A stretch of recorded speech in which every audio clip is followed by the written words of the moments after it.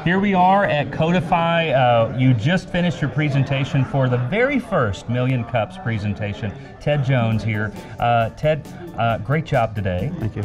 So tell us, how did this all come about? How did you first learn about Codify and get the honor to be selected as the first presenter? My wife saw an article in the paper talking about the open house that Codify was having. So I researched it a bit. It sounded like a really interesting idea. I had been kind of working out of my basement, so it was a good opportunity to actually get back into a real work environment.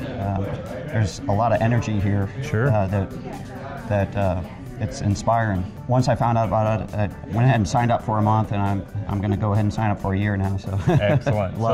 That tells me that so far it's working. Absolutely. You find yourself more productive here? I do. And have you met people that you think, hey, there might be a future opportunity to collaborate with some folks? Absolutely. Yes.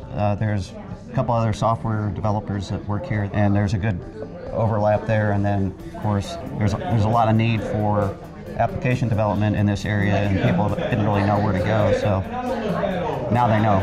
Very good, very good. Right. Well, Ted, very inspiring talk. It's exciting to hear right here in small town USA, Cape Girardeau.